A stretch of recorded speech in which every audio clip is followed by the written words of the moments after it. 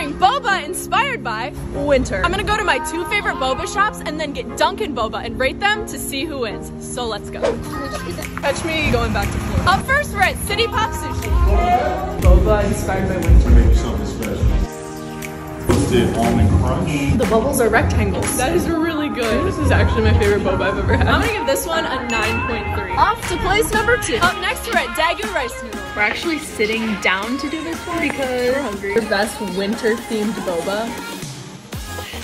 Full cup of grape. It matches my outfit again and the snow.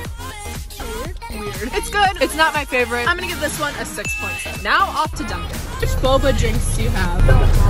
Oh, okay. You can make me an exotic winter drink. Thank you. So they didn't have boba and there's no other Dunkins around. I guess this is what we're getting. It's honestly not bad, but since it's not boba, I'm gonna have to give it a 6. That means City Pop Sushi is the winner.